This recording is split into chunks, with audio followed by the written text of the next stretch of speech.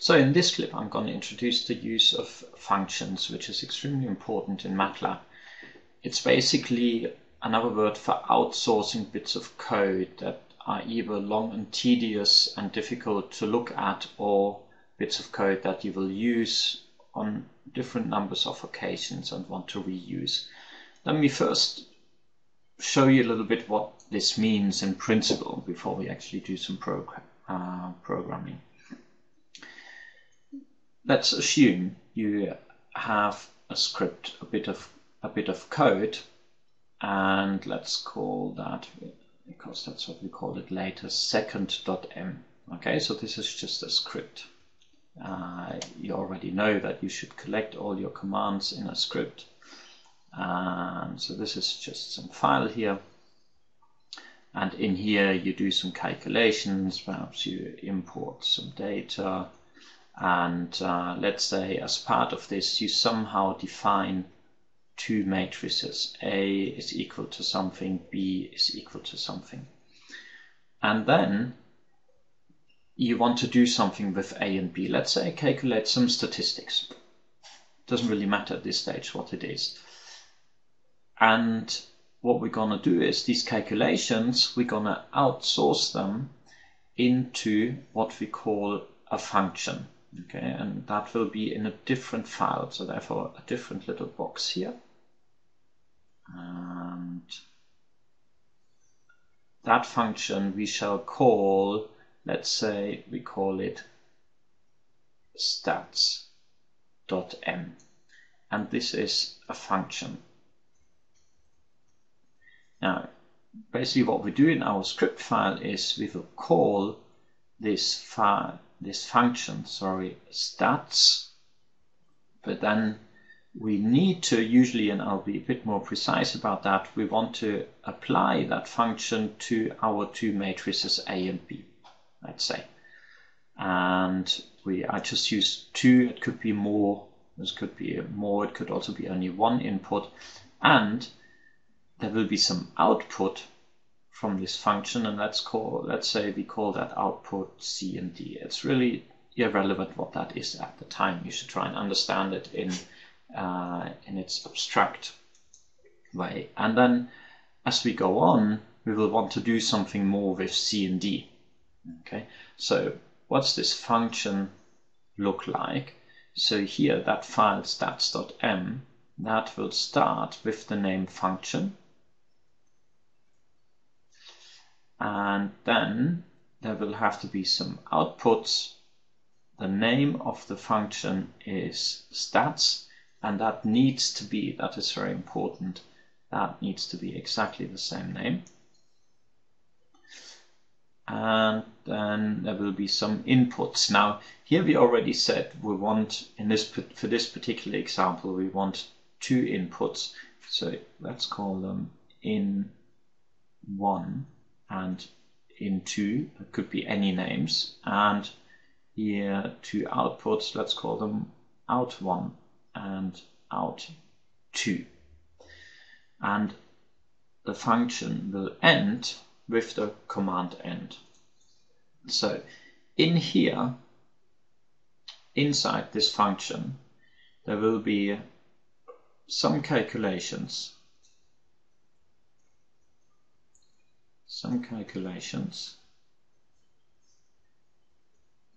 That use the input variables in1 and in2. Okay, so there could be a lot of different commands in here. Let me just highlight these with blue. Okay, and so there could be many of these functions, but importantly, not necessarily at the end, but most likely somewhere at the end, we will also have to define our two output variables. Okay, that will be something. Out1 and out2 will be some variables, some terms, most likely resulting or depending on these in some complicated way on these input variables.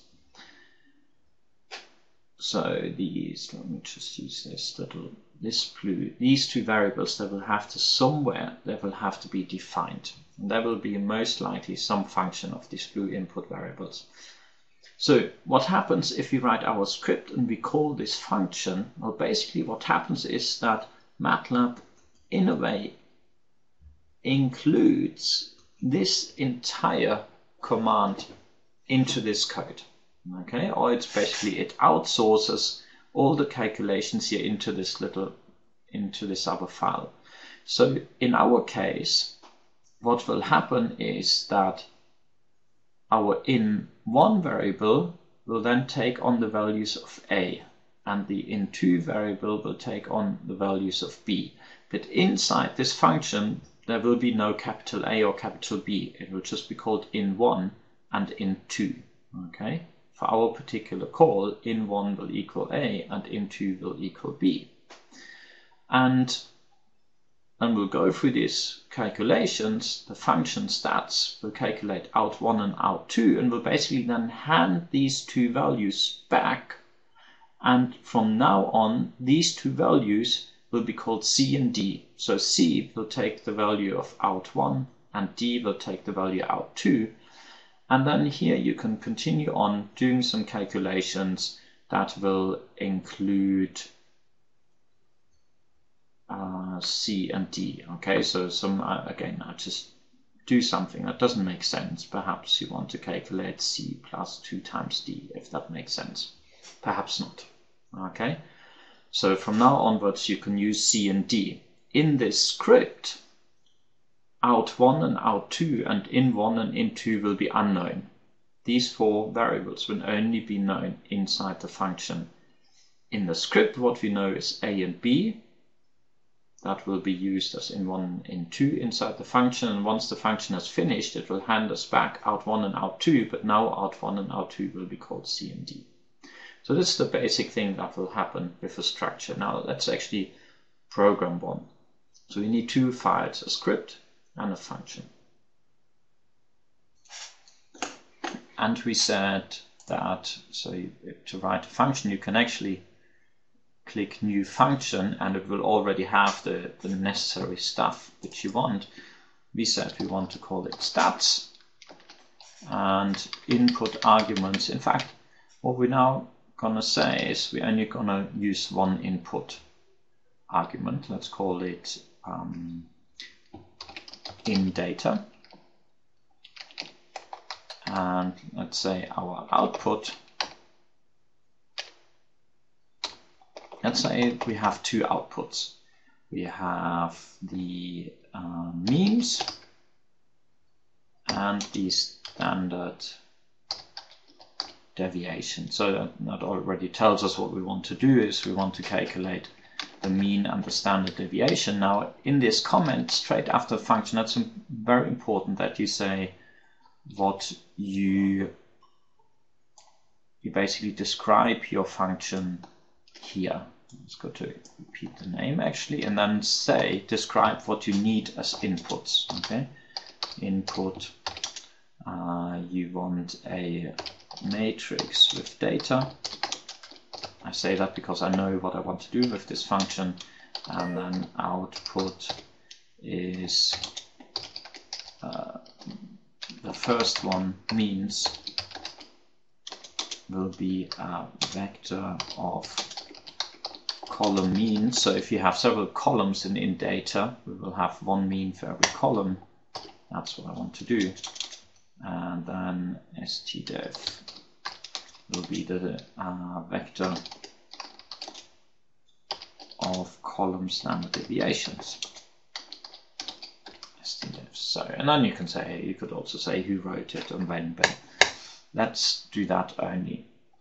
So basically what we want is we hand in data, and then we want to calculate the mean and the standard deviation for each column, and perhaps we also print it. So firstly, what we want is we want to know how many columns we have in here. So you know we can use the size command. So if you say size in data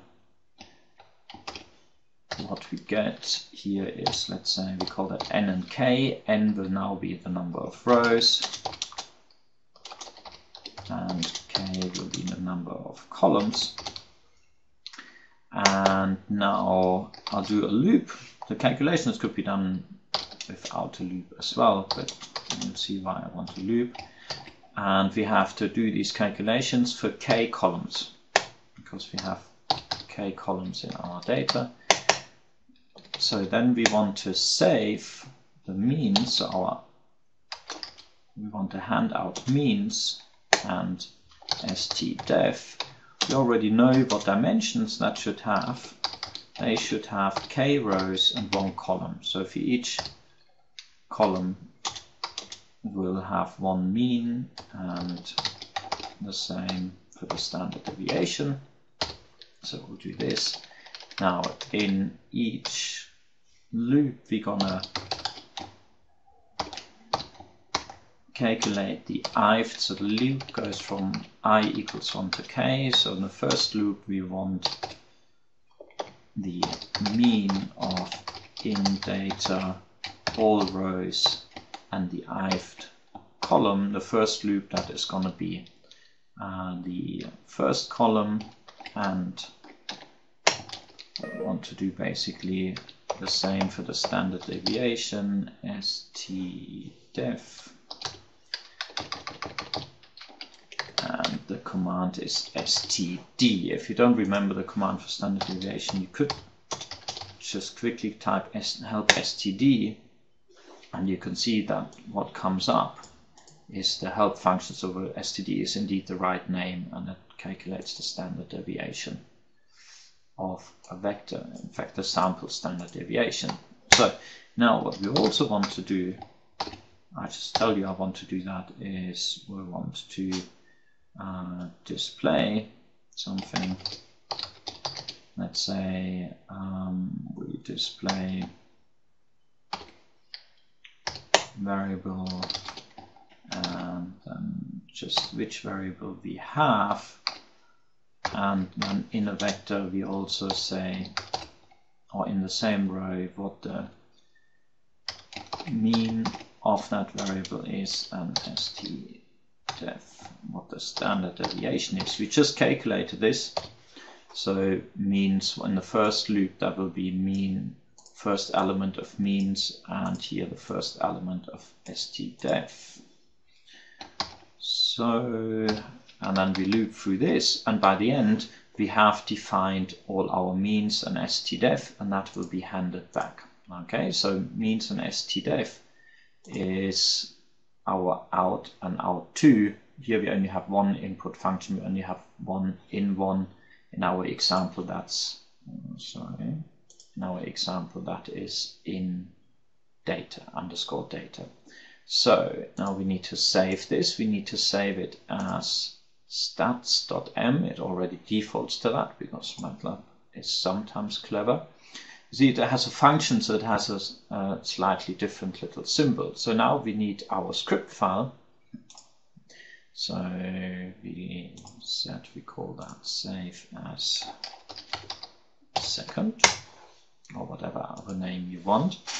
Let's say we define a matrix A as random numbers. These are uniform random numbers. And let's say 200 rows and 6 columns. Now, I think it's possibly a good habit to start all scripts with clear all, semicolon here, and CLC to clear the workspace and the command window. So we define A as having 200 column rows and 6 columns, and now we want the means of A. We want to calculate the means of all columns of A and the standard deviations of all columns of A, and we do that by using our just written function stats, and the input in this is just A. Okay, so going back to our little scheme, so we just now defined one matrix A, we hand that into stats, and we have 2 outputs, I didn't call them C and D, I called them mean A and standard deviation A. I could have called them C and D as well. So when we now run this, two things should happen. Hopefully no mistake, I hope so. And then as this line 5 is executed, MATLAB will basically go into this file and do everything here. Part of what it should do is that it should display things, and then afterwards, at the end of the code, we should have a vector mean A and standard deviation A available, in which we have all the mean standard deviations, and we could continue on and do some calculations with it. So let's run the code. Okay, perfect, it all worked. So you can see that we have variables 1 to 6. This is the mean, and this is the standard deviation. Of course, since we have uniform random variables, uniformly distributed on the interval between 0 and 1, the mean is always close to 0.5. Okay, and that's the standard deviation of a uniform random variable. So when I now change this, let's say we use lots more data, let's use 20,000 and perhaps only 4 columns. If we run through it, we'll only get 4 of these lines. Let's briefly think what should happen to the means. As we have many more observations, the mean is possibly going to be much closer to 0.5 on average, at least. So if we run through this code again, you see we only have 4 rows, and now the mean is always very, very close to 0.5. So this is how you use a function. Now on the website, from the website you can download another function, OLSS, and you can use that to estimate regressions, but the basic principle is the same.